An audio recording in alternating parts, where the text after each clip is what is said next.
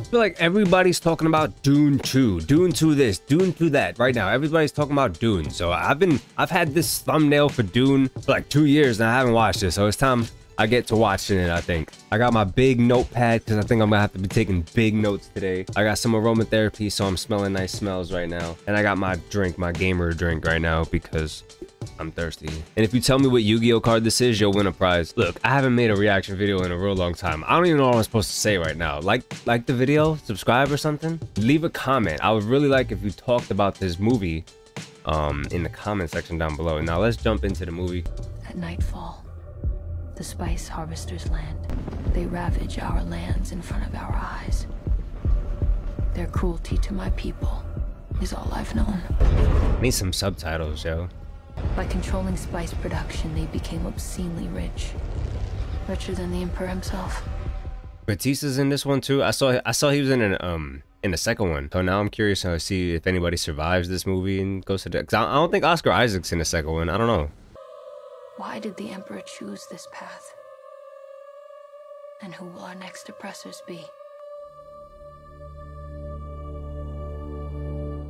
That immediately felt like a big ass acid trip, dude. Like, can't even comprehend what I just saw.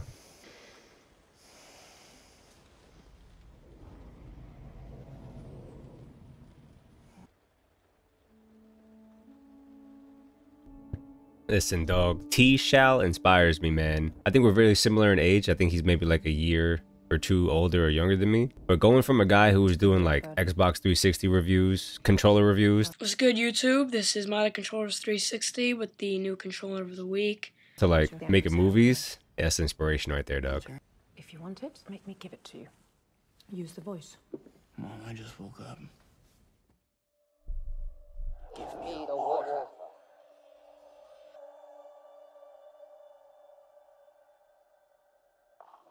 Almost. Bene Gesserit skills take years to learn, Paul. His name is Paul. More dreams?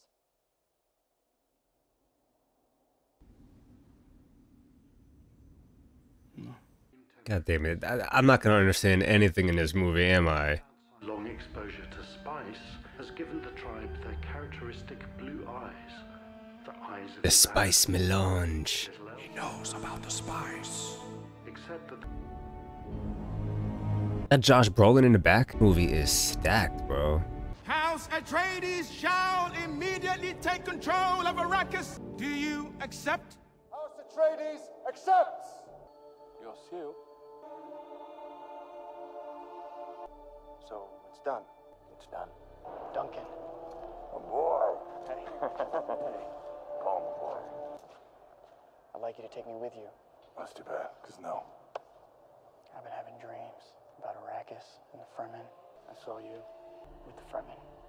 Dreams make good stories, but everything important happens when we're awake. Okay, so Paul is like a seer. See you in Arrakis, my boy. I'm curious to see what Paul is capable of because obviously he's like a seer. He has these dreams and apparently they mean something, but it's also like like that scene with his mother earlier, he's like trying to control her to give him the water. And I guess what happened was she became aware that he was controlling her, so she was able to stop herself, and that's why she said almost, because he almost had full control of her to do it. Father, I'd like to ask to join Duncan Idaho on a scout mission to Arrakis tomorrow. Out of the question. You're the future of House Atreides. I need you by my side. But if we hold firm and tap the true power of Arrakis, we could be stronger than ever. Here on Caladan, we've ruled by air power and sea power. On Arrakis, we need to cultivate desert power. I want you sitting in on my council, learn what I do. What if I'm not Dad? The future of House Atreides. I told my father I didn't want this either. I wanted to be a pilot. Choose your blade. Had quite a day, Gurney. I could do that.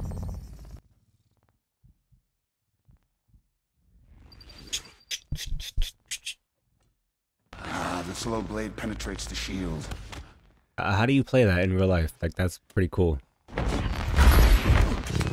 No, seriously, like the way this is, like imagine the kind of combat training you could have. We had technology that was like similar to laser tag, like this kind of is. This feels like a laser tag version of fighting. You never met Harkonnens before. I have. They're not human, they're brutal. You have to be ready. 80 Prime, Homeworld of the Harkonnens. Batista. I know that dome anywhere. It's crazy to have such a recognizable build, even like as a freaking silhouette. What? Uncle, how can we let this happen? How He's can we naked? I love these shots of space. This movie has a bunch of like dope like cinematic shots. Like they're just, it is really nice to look at.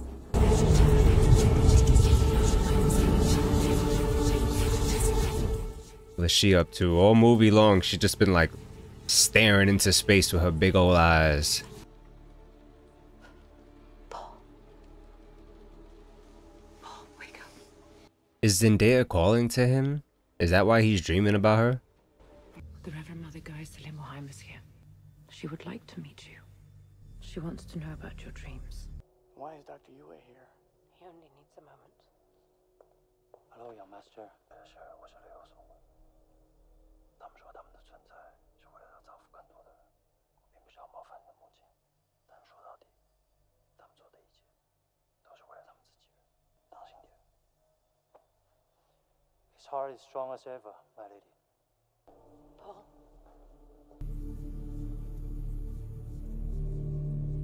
Things are getting weird. It seems like the mom has her own layer of secrets. You must do everything that my Reverend Mother tells you. Come here. Kneel. Put your right hand in the box. Poison needle. Instant death. Remove your hand from the box. And you die. Her hand is moving a lot. Silence. Okay, so he has to use his powers. I don't understand what's happening.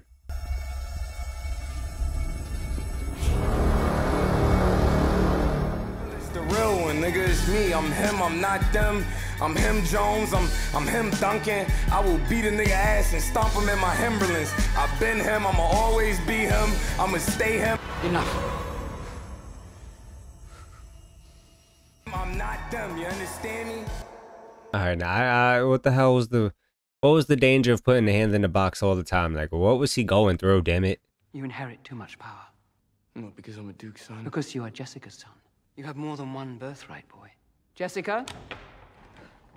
All right, this is very interesting now. Hold on. Tell me about these dreams. A girl on Arrakis. Do you often dream things that happen just as you dreamed them? Not exactly. Goodbye, young human. I hope you live. Anyway, the thing that was interesting to me was the fact that, like, right before this whole scene happened with this lady, I was feeling like this Paul is being dragged in two different directions. One would by his father trying to lead him in some certain way, but then like his mother has her own kind of like situation going on for him, and that just proves it. Like, so much potential wasted in a male, but you in your pride thought you could produce the Kwisatz Haderach. Was I wrong? If he is the one, he has a long way to go. His sight is barely awakened, and now he goes into the fire. We have other prospects. If he fails his promise. Do you see so little hope? A path has been laid. Let's hope he doesn't squander it. all right, so the mom tried to make like a chosen one of their people, I guess. However, she went about doing that. She produced her son, who is somewhat, he is seemingly chosen because I guess he's the first of his kind, technically, right? They only only females are born, and he's born. So it makes me wonder whether or not like he's supposed to be the chosen one. It makes me wonder like if he eventually bred with one of a woman of his people, like could that person become even more powerful than him? What does it mean? That I could be the one? You heard. Ooh. To the great houses. You steer the politics of the Imperium from the shadows. You don't know everything. For thousands of years, we've been carefully crossing bloodlines to bring forth The one? a mind powerful enough to bridge space and time, who can help us into a better future. We think he's very close now. The one. That's kind of like a seer. He sees into the future and all that stuff. Past too. Okay.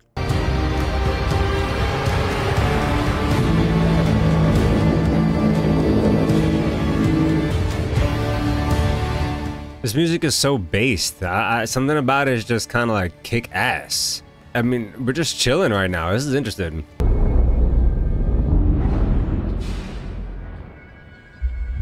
Shield.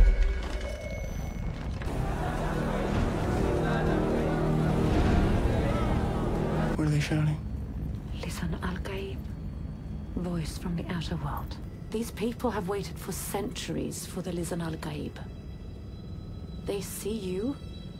They see the signs. I know that you have a weapon concealed in your bodies. Warn you, whatever you're hiding, it won't be enough. Do you know its meaning?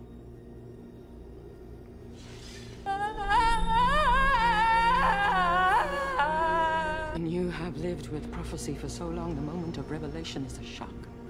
It is yours. Also, what's with the blue eyes? Do you get blue eyes when you breathe in the dust? I mean, the spice.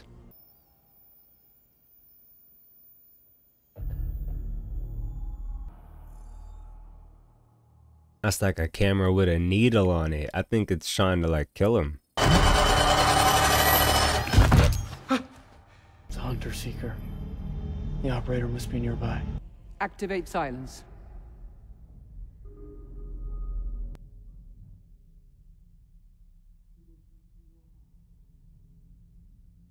Come on, chill out with the activate silence. Turn the volume back up, bro. It must never be known. There we go. Duke Leto Atreides means nothing to our order. But his wife is under our protection, and by extension, her son. Allow them the dignity of exile. I give you my word. We will not harm them. If the Duke's son lives... No Atreides will live. My lord, you gave your word to the witch. The desert takes the weak. My desert. My Iraqis. This guy's a sandworm. Right? I mean, he's gotta be. Stilgar, the leader of that siege, has come with me to meet you, sire. Leader has a knife. He won't surrender, sire. It's Chris' knife.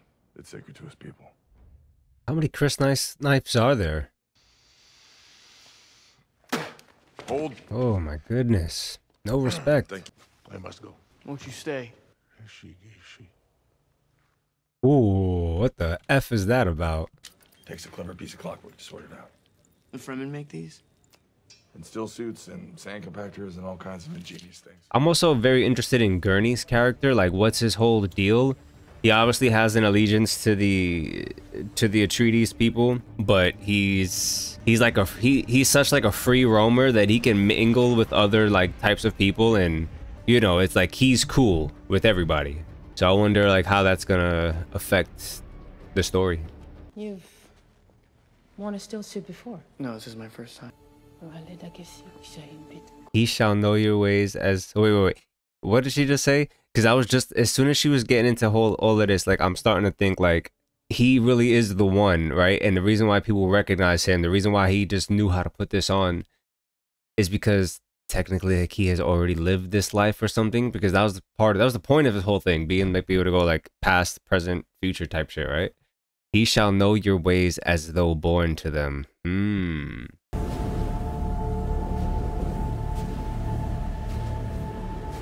You see, I feel like he's gonna have a vision now or something. Like, this is the first time of him touching down on sand, right? Or worse, what if the sandworm pops up on his location instantly now that he's touched sand?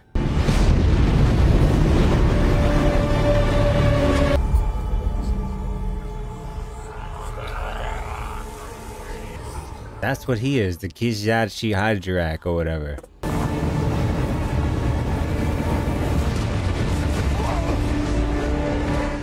Does somebody know, is this COVID related? And if it is, what do we do about it? Ow. This shit is huge, bro. What?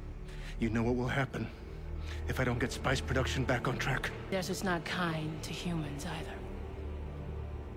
Was she an op the whole time? Like, I don't understand. She really don't seem to care about what just happened. I had a vision. What did you see? Bro, we're really still dreaming about Zendaya. The blue eyes are cool as fuck. Like, it's like a perfect blue, because the cornea and stuff is like blue, and then like there's the blue the bluish hue that it's in the white spots, and it's not the same color blue. It's like a little bit lighter, so it just visually looks really cool, good.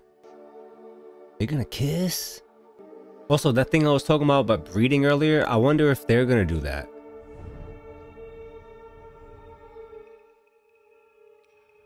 Well, oh, he was, wait, and was that with like the Chris knife or something? Oh my god, so much blood. Is this an assassination?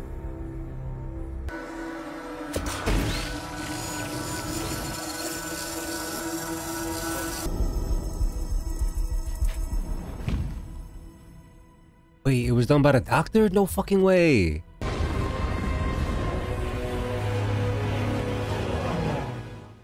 Alright, so is this like all the aftermath of not being able to produce the spice? It must be, because this comes right after him saying like, you know what'll happen if I'm not able to do that. Look who it is, everybody, is Buddy. Buddy! He came to say hello. Buddy, I'm watching Dune. I'm sorry, my lord, but I've made a bargain with the Baron. The Harkonnens have my wife, Mana. I will buy her freedom, and you are the price. Damn, the doctor. I will do what I can. If you bite them hard, this tooth will crash. Breathe out, and you will fill the air with poison. It will be your last breath. But if you choose your moment well, it will also be the Baron's. It's always the good guy that has to fucking die in these types of things. Like, Oscar Isaac's character was too good. Like, you see it in the way he ruled over people, and how he would like talk to people of other kingdoms and stuff. He was too good of a character to stay alive. Deliver my wife from her agony. Yes. I said I'd set her free. That you could join her.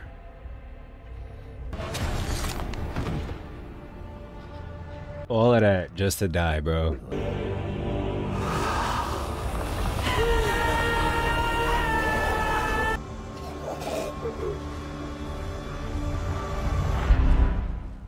No fucking way he survived. Get the fuck out of here. It's the unholy war spreading across the universe like unquenchable fire. A warrior religion that waves the Atreides banner in my father's name. Fanatical legions worshipping at the shrine of my father's skull. A war in my name! Get off me! You did this to me! You Bene Gesserit made me a freak! Now he's gonna reject all of this power he's been given. Sarkar! No! Duncan! Oh, no! Duncan, no! Ah! Got him good. I can say greener, Yevna. I said betrayer. Still gone. Hey!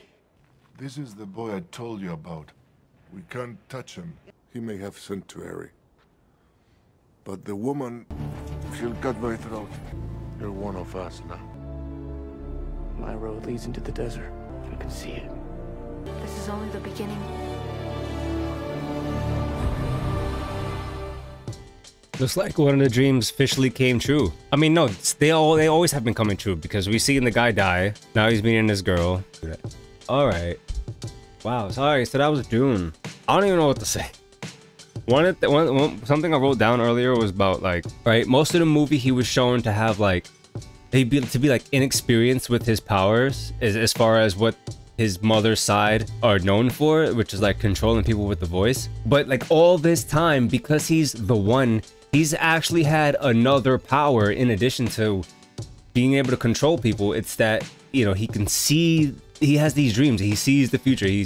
Like what was it? Like they described the one as being like, he has this incredibly powerful mind. He can control the past, present, and future. Not really control it, but like he just has like power. He has like domain over that kind of stuff. You know, it was interesting to see like all this time he wasn't really as weak as he seemed. It's just that his power was developing more in another area. And I mean, it's cool. Like, but you know, for this movie as it is, there's still more to see and more to like figure out, which is obviously what part 2 is all about. Like Zendaya said at the end, like this was all just the beginning. I do feel like in places the movie moved pretty fast. I mean, even for 2.5 hours.